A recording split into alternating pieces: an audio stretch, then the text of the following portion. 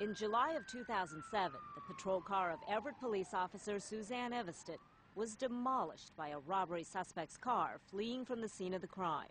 The crash left her critically injured, but when she was able to talk, her first thoughts weren't for herself, but for her partner, who was also in the car.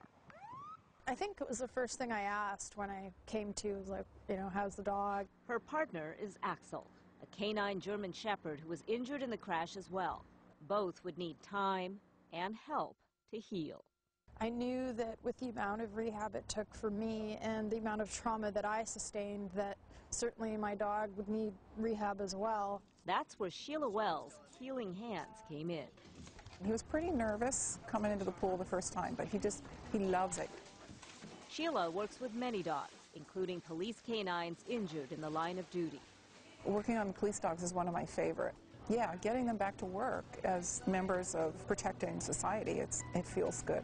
Axel does water rehab twice a week. The work, they say, is paying off.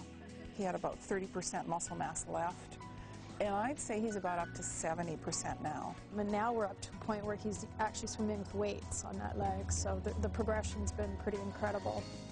With a little more water rehab, Suzanne hopes she and Axel will be back on duty in no time.